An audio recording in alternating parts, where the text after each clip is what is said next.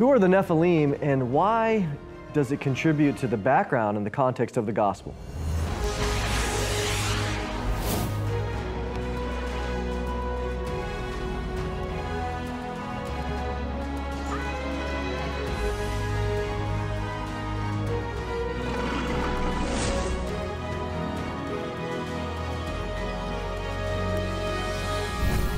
Welcome to the program today. My name is Mondo Gonzalez, and I am here in studio with L.A. Marzulli. Appreciate you being here. Great to be here, Mondo. Thank you. And we really want to answer this question because we get a lot of questions as it relates to why we spend time on Genesis 6 and other things. But there is a tremendous background to why really Genesis 6, and we see the long war against God by the supernatural element. I mean, we understand that, yes, you can understand the gospel without any understanding of Genesis 6, but it does provide some background context. And for those of you that are new to LA's material, he's been on a 7-film series on the trail of the Nephilim as well. You've written many books about it, but kind of give us, if you can, just a couple minutes for those that might not know, what has been this 7-film series about? Well, our mission statement is to expose the deception of the prince of the power of the air and to herald the return of the King Jesus.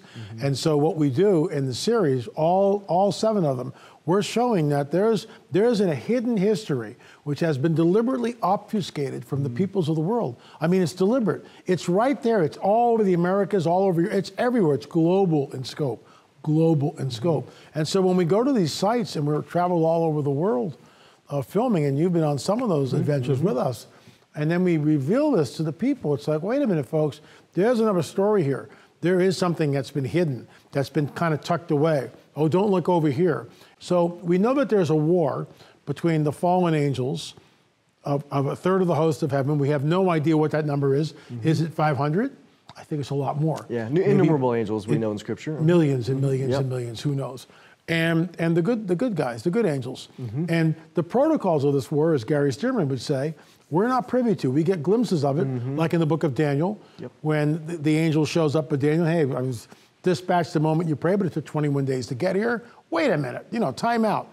And we glance over that, and it's like, don't glance, do a deep dive there, because we get one of the few glimpses in all of Scripture where we see the supernatural tug of war and the protocols of which we're not privy to. So, something is going on here. It all hails back really to Genesis 3:15 in the garden, where Jesus is there, the dragon's over here, and Adam and Eve, and it says, your seed. And when we got this from Gary Stearman at the First Mounds Conference, Gary did a presentation. It's all about the seed, and we all just sat there with our jaws on the ground. And that springboard is when Jesus tells the dragon, it's the first prophecy of the Bible, your seed will be at war, at enmity, your offspring. Your seed, your offspring will be at enmity, at war. With the offspring, the seed of the woman, he, the coming Messiah, will crush your head. Whoa, wait a minute. That's it. That sets up the rest of the biblical narrative, in my opinion. And this whole tug of war that we see all through Scripture is to somehow stop the seed of the woman from manifesting. What we're talking about here is this history of this supernatural war against God, against the Messiah, against the church, all throughout. And one of the things that you're doing here, which is one of the reasons I was excited to come along, is it so far-fetched to look for evidence of what the Bible says? And so really what you're doing is looking for evidence of the Nephilim, and in a variety of ways. We talk about the mounds. We'll talk about a little bit of that at the end, but let's spend some time, because I was involved here in your episode 6, where we looked at these. Heavily involved. Yeah, Thank you. I mean, very much so. Yeah, from a scientific perspective, we looked at these elongated skulls, and we're not saying that they're Nephilim offspring, but we're looking into it, and we're saying, could this be evidence scientifically? What do we know? And kind of give a little bit of background from your perspective, and I can certainly tell you from my perspective. Well, this is the work of Brian Forrester. He had a YouTube video. Someone sent it to me. And there's Brian Forrester in what was Senior Juan's Paracas History Museum, the old one, before Senior Juan passed away. And he's taking these skulls out of a display case, and they're all elongated. And he's pointing out some of the differences between those skulls and a human skull. This immediately piqued my interest, and so we mounted the first expedition. This is all in the DNA film, by the way, and we do it very quickly. showing that, we went down there, this is what happened. Our first archaeologist, Judd Burton, was with us, and Joe Taylor made one-to-one mounds. The following year we came back and we unwrapped a 2,000-year-old mummy skull. Who gets to do that? Private museum. We took samples, the red hair, and this was the first. We sent the hair off to several DNA labs for testing, and what we discovered was a haplogroup showed a Middle Eastern connection, European connection, U2E1, which shows a Eastern European connection. Well, immediately the skeptics go, well, it's contaminated, it's contaminated. So enter Mondo Gonzalez. I put an ad in on my blog. You responded to the ad, and it took, what, 2 to 3 years to actually get the permission to come down from the Minister of Culture and take samples. And we got the permission. Of course, they only gave us 1 month to mount the expedition. And I had a war chest. We had anonymous donors who gave us a war chest of money, which enabled this whole process to begin. But we learned so much from 2013 to the present day. So much. And now, of course, in this film, we've got medical doctors, surgeons, we've got yourself, archaeologists, anthropologists, Rick Woodward, a whole plethora of people, different dynamics. Jeff Dunn, our optometrist, comes on the record. And what we've discovered, and I realize this is a bold statement, we are looking, this is not the result of cranial deformation, cradle headboarding, where you take and wrap the skull of an infant. We're not dismissing that, that does happen. What we are looking at is something genetic. It's genetic. And so you say, well, LA, who cares? Oh my gosh, because we're not saying, like you said earlier, we don't know what the nuclear DNA, the father's side, we never were able to get that. So we don't know what it is. But our hypothesis was that if they are Nephilim, then we should see certain characteristics, and my gosh, we do, that are not human. So much so that when the experts in the film look at it, they just look at it and go, whatever this is something that's genetic. It's not a human being. It's not a Homo sapien sapien. It's something else. Now, we're not saying it's Nephilim, but if it's not a Homo sapien, then it certainly could be Nephilim. You can't rule that out. And that's why we're on the trail. Let me comment on that, because if we summarize, why does this matter? I think that's a good question. Personal friends have asked me, what are you doing, and part of it. But it matters because we are looking for evidence of the supernatural, and we'll talk about that as well as in the next film. But really what the evidence showed from all the morphologies of the skull, from the DNA, we recognize that this clearly looks like some level of at least unknown tampering of the genetics of humanity, if we want to call it that. And so when we look at Scripture, what we're recognizing in Genesis 6 and after, Moses said that in Genesis 6:4, they were there before the flood and afterwards, that there was this supernatural tampering of the human genome to produce these Nephilim offspring or some other tribes. And we know, as you mentioned, there's a lot of different tribes that come. And so what LA's been doing, and it's been great to join you, is we're looking for that evidence. Why? Not that we need it. We understand the gospel without it, but it's exciting, honestly. It's really fun to look and to go and really approach it from a scientific perspective. And some of the things, if this is new to you, especially the idea of Genesis 6, you've written about it, I've written about it, and this is an opportunity to tell you about our magazine, because I wrote 2 really technical articles that were found in here, and as well as in your book. And so we like to provide these materials in order for people to really look into the evidence. And so we got a lot to cover here, but we're going to take a little moment for you to see how you can really get the magazine and continue your own research and understanding. I'd love to tell you how you can subscribe to our magazine, The Prophecy Watcher, and how you can get 8 powerful DVDs as a gift from our ministry when you subscribe today. Every day, the prophecies of the Bible get more exciting as we watch world events come into perfect alignment with the words of the ancient prophets. Examine the pre-trib rapture taught by the Apostle Paul. Come to a deeper understanding of the giants of Genesis 6 and the real reason for the flood of Noah. Read about mind-blowing advances in transhumanism and artificial intelligence. Learn about those fascinating subjects you'll probably never hear about in church. UFOs, the Nephilim, the miracles of the Bible, and so much more. It literally is a one-of-a-kind publication. Did I mention the 8 bonus DVDs? Enjoy Gary's insights on the last trump, a study on the rapture trumpet. He examines the controversial giants of the Bible on 2 DVDs. It's all about the seed and footprints of the Nephilim. Gary shares his own personal encounter with a UFO in the skies over Texas some 50 years ago, a 4-hour adventure, you must hear to believe, in Rescued by an Angel. And he's joined by prophecy expert Thomas Ice in Defending the Rapture. Lastly, he asks the $64 million question, are we the last generation? 12 issues of the magazine plus 8 bonus DVDs represents a $200 value, but it's available today for your gift of $50 or more to support the work of Prophecy Watchers. This offer is available anywhere in the USA. We'll ship both the magazine and the DVDs to you absolutely free. Don't wait or hesitate. Call the toll-free number on your screen or visit our online bookstore at pwdaystar.com. Partner with us today and help us take the message of the soon return of Jesus to the whole world.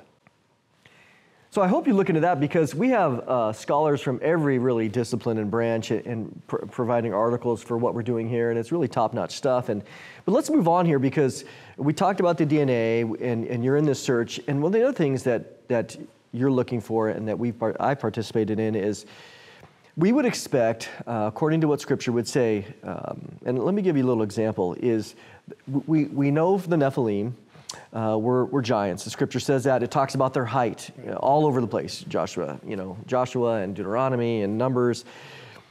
But we would expect then for them to have a civilization.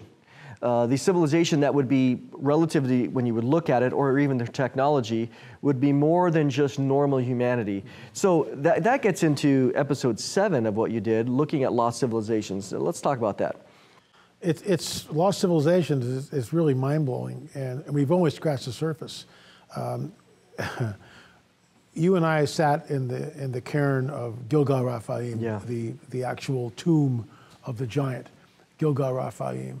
What is it, 42,000 tons of basalt rock heaped up in concentric rings on the plains below Mount Hermon, Nephilim Central.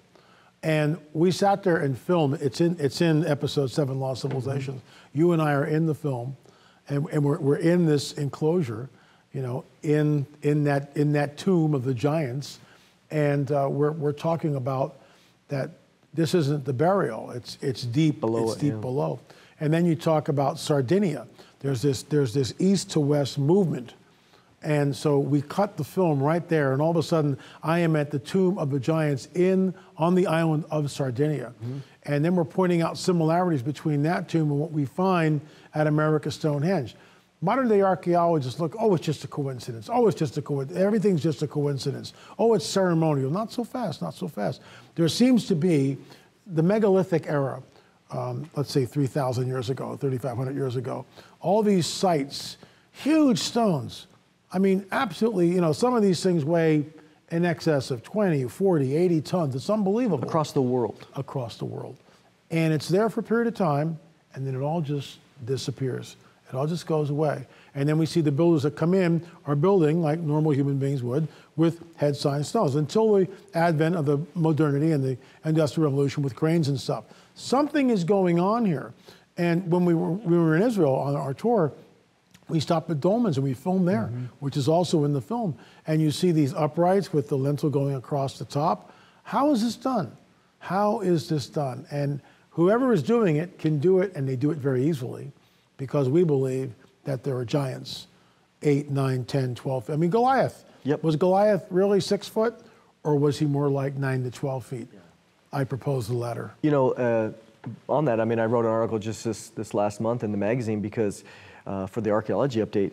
This is something that's exciting to me because being in Gath, which is where I helped out the excavation there, and just recently, beginning in 2015, but as they're continuing to excavate in Area D there, over the summer, here we have in Joshua 11, verses 22 and 23, you can look this up, where the writer is saying, hey, we exterminated all the Anakim, but they fled away from us to all the cities, what we'd call the Philistine cities, Ashdod, and Gath is mentioned. That's the first place Gath is mentioned. Well, then later, the archaeology is showing this summer, the archaeologist there, the director, is talking about this new city that has been discovered on the lower, which is the older city, going to really the 12th, 11th centuries.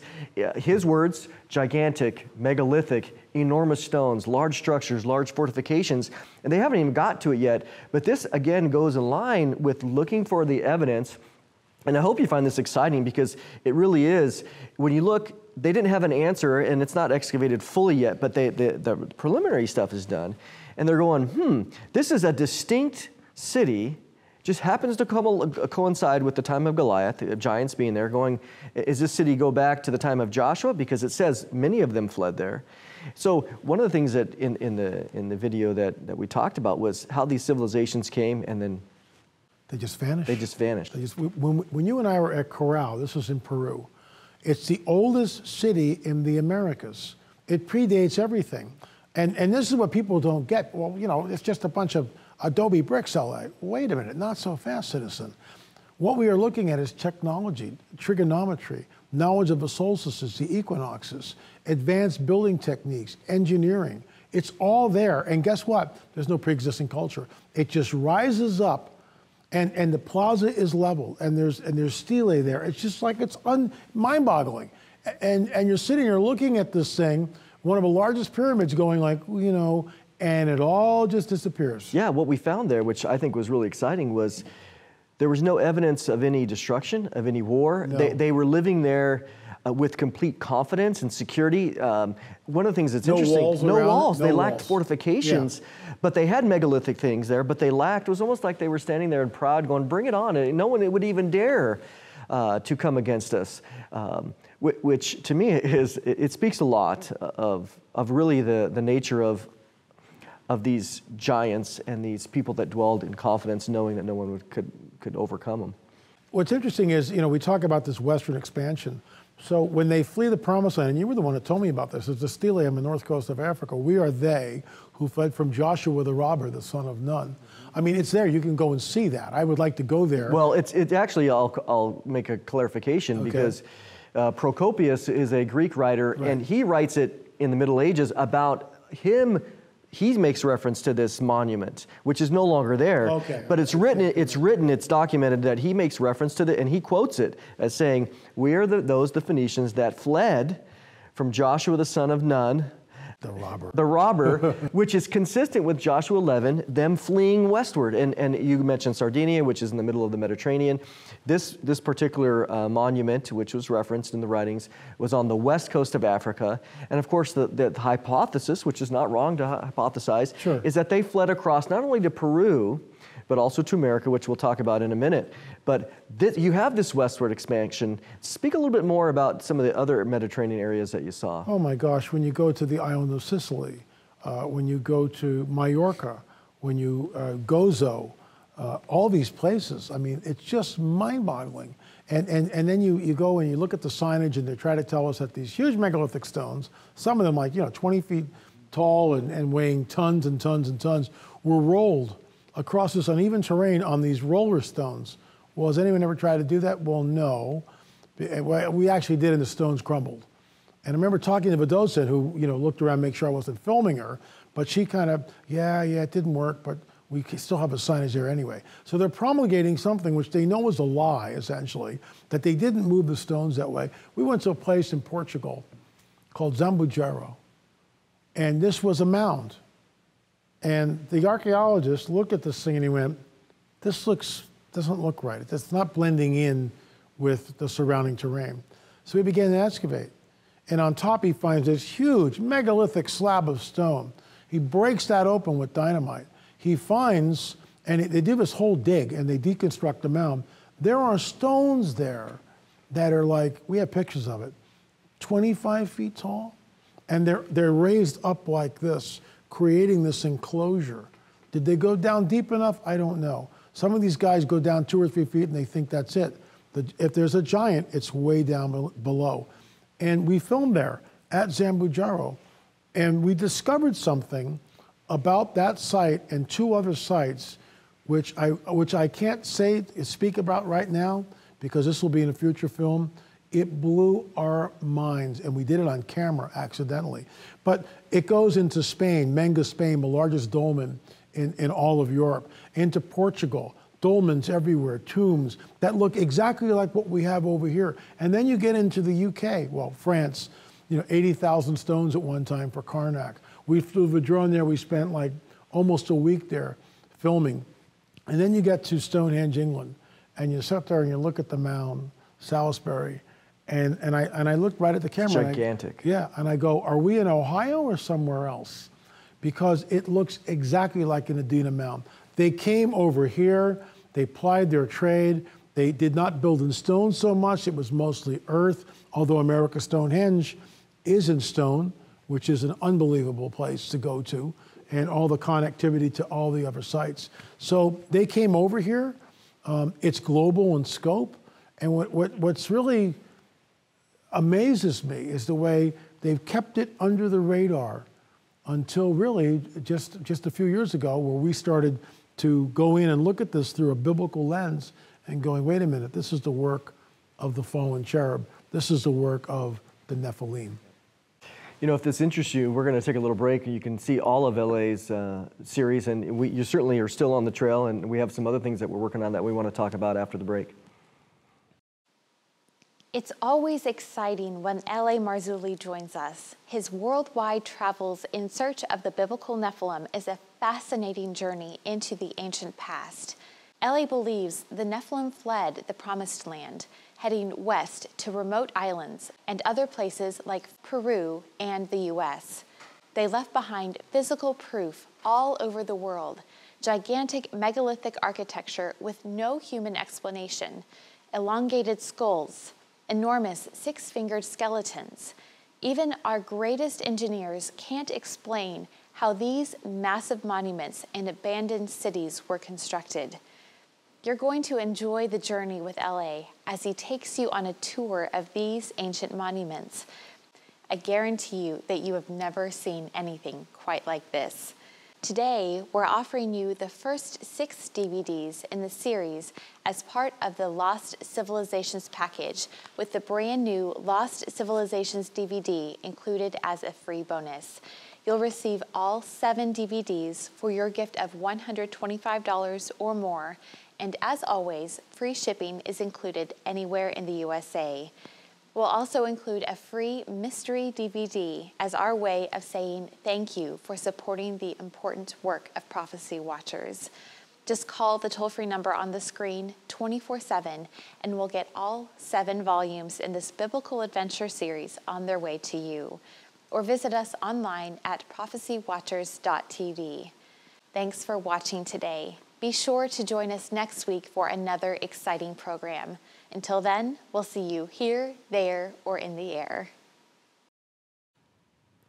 So one of the things, LA, that you mentioned before the break was really the mounds that you've seen really in all the different parts of really Europe down everywhere. there. It's global. And then we come across to America, and it's interesting there, in my own research, there's this label that's thrown out, conspiracy. There's books that are written by people, which is surprising. Anybody has the opportunity to go and to get, really what I mean is the Smithsonian cover-up, is it a myth? And there's books that are written that it is a myth by, atheists and others. But I'll tell you, do your own research. I mean, I'm in the process of on a project that we're working on that has just gone on to all of the reports of the Smithsonian. Can't get into it here, we don't have enough time. But all you do is download the reports. You can go, they're all free. Put in some search terms, which I did, 7-footer, 8-footer, large, gigantic, giants, and you will be shocked at what you discover. And it's interesting that you see they began a systematic exploration of the mounds, really back in the 1850s and 60s, which are all documented in these reports of the Smithsonian, as well as the Bureau of Ethnology. But you see this consistency of the mounds there and the mounds here. You see Abraham Lincoln's quote, yes, exactly, talking about this ancient race. And the theory today is, well, these were all built by the Native Americans. We got a couple minutes here. Share a little bit about why that is just kind of a joke. Well, I mean, there's advanced mathematics in the mounds. For instance, the Octagon Mound. It's built on an 18-and-a-half-year lunar cycle. I've talked about this before. But it would be like if you and I just fell to Earth and we looked up at the moon and we went, wow, the moon seems to be coming up in a different place and setting in a different place every night. Let's go figure out if there's a cycle here. So you and I go out, we have no computers, nothing to write with. This is 4,000 years ago in America, let's say. So you put a couple of stakes into the ground, make a couple of notches, and we're doing pretty good. We're watching this thing for 20 or 30 days. All of a sudden, a 5-day rainstorm comes in, washes everything out. We can't see the moon. We got to start all over again. The Octagon Mound is, first of all, it encompasses 50 acres. I've been there numerous times. 50 acres. And you have no idea when you're standing in the middle of it what you're looking at. It's built on an 18-and-a-half-year lunar cycle. Why is that important? Because Native Americans, with all due respect, didn't know, heck, 4,000 years ago, Europeans, for the most part, didn't know it either. 18-and-a-half-year lunar cycle. The book of Enoch, not part of our canon, I get that, but it is quoted in the book of Jude, and we can appreciate its historicity. The bottom line is this, that in the book of Enoch, there's a fallen angel by the name of Sariel who comes down and hands this knowledge over to mankind. Advanced knowledge. Astronomy, mathematics, and the 18-and-a-half-year Metonic cycle, lunar cycle. I mean, that's important. Mind-boggling. It's important to understand that, again, there is no disrespect to Native Americans. They're happy to say our history doesn't show this this history of writing and advanced mathematics and trigonometry, some of the other things you covered in some of the previous films. But one of the things that we've been working on is we've actually excavated a mound, and we've done it scientifically and really done it with respect. And if you're out there, we are looking, again, to continue the pathway of science and to continue to go on. They excavated so many thousands and thousands of mounds by the Smithsonian in the late 1800s. And they desecrated them. Yeah, and they desecrated them.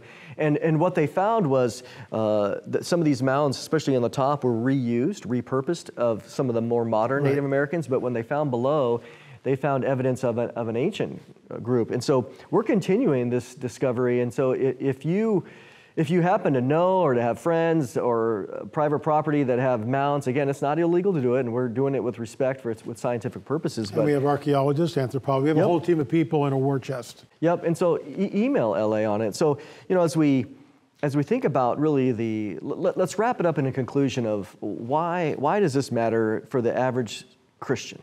Because it points to a supernatural worldview. It shows this struggle. It shows that the Nephilim were on the earth in those days and also afterwards. It makes the Bible come alive. It gives you the answers. It gives a Christian this is the deep end of the pool. It's the deep end of the pool. It's not salvation, that's the shallow end. It's important, but it's the shallow end. We don't need to talk about salvation anymore for those of us who are born again and spirit-filled, because now we're in the deep end. We're watching the cosmic war unfold between the dragon and his angels and the Most High God and his angels. Yeah, if we summarize here, what I think what LA means in the shallow end is that this is the gospel is the basic surface understanding of Scripture, but there's this whole long war against God that's deep behind the scenes. It's the context, it's the background. So we hope that we answered the question about why the Nephilim and the supernatural is important. And if you're interested in this, we encourage you to not only get our magazine where we discuss these issues, but as well, our goal is to educate, and you can see LA's stuff, and we're still on the trail. There's a lot of things. That's why we're on the trail. Yeah, there's a lot of things going on. So LA, thank you for being here with us today. And always a pleasure. We appreciate you watching. As always, prophecies being unfolded as we watch. The supernatural elements are being shown to be true, and Jesus is returning. So thank you for watching. Thanks for joining us on Prophecy Watchers. You can find us on the web at prophecywatchers.com, where you can sign up for our free email newsletter.